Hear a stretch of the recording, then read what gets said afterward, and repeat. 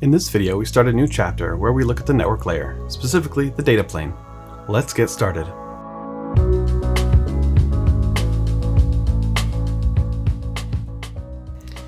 In this video, we're beginning chapter 4, which is one of two chapters on the network layer.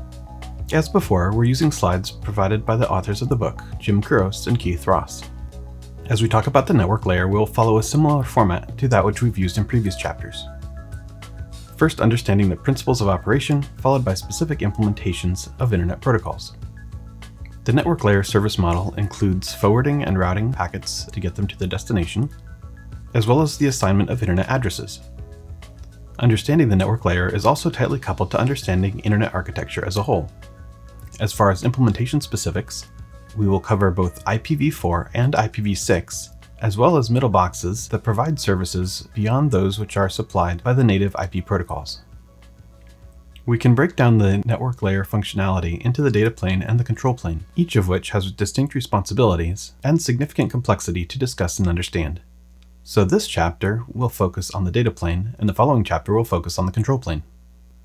So as we proceed through chapter 4 in the next few videos, we will cover topics including how a router functions, the design of the IP protocol, including how addressing is handled, and comparing IPv6 with IPv4. And then we will look at software-defined networking, including the OpenFlow protocol. And then we will wrap up with the topic of middle boxes. So going back to this architectural picture that we've been using since the beginning of the course, we are now focused on services provided by the network layer, or layer 3. The network layer receives segments from the transport layer and encapsulates them into datagrams to be forwarded over the network. On the receiving side, it decapsulates the segments from the datagrams and passes them up to the transport layer. Unlike the transport layer, which existed in hosts at the edge of the network, but not in routers, the network layer exists in every internet device, whether it's an edge device or a core device. As the datagrams pass through routers, they examine the header fields of the network layer and make forwarding decisions to move the datagram from the input port to the correct output port so that it will eventually reach its destination. The function that I just mentioned is called forwarding, where an individual datagram arrives at a router's input link and is moved to the correct output link. The function that routers are named for is distinct from this. The routing algorithm determines what path packets should take from their source to their destination. The routing algorithm provides the data needed for the forwarding operation to make the correct decisions. If we look at the traffic flow analog, forwarding is like navigating a single interchange or intersection, whereas routing is the process of planning an entire trip. So in this chapter, we will be focusing on functions related to forwarding, and when we reach the control plane chapter later on, we will focus on functionality related to routing. So the data plane and the functions that go with it are local to each router, and this determines how an individual datagram is forwarded from input port to output port. The control plane, on the other hand, is network-wide. It determines how the datagrams are routed between routers, and is responsible for things like making sure the datagrams don't go in circles. When we look at more detail on the control plane, we'll see that there's two distinct approaches. The traditional distributed approach, which is implemented directly in routers, and the centralized software-defined networking approach, which is implemented in remote servers that control the routers. In the traditional control plane approach, the routing algorithm has components in every single router, and so we can divide each router into data plane and control plane functionality. We have local forwarding tables, which provide a mapping between datagram destinations and output ports. While in the control plane portion of the router, we have a routing algorithm, which is a program that runs and communicates with other routers in the network in order to determine end-to-end paths for datagrams to take. When those paths are determined, the information is distributed into the local forwarding tables at each router. And so we can draw a line of separation between control plane functions and data plane functions. The software-defined networking approach takes a different strategy.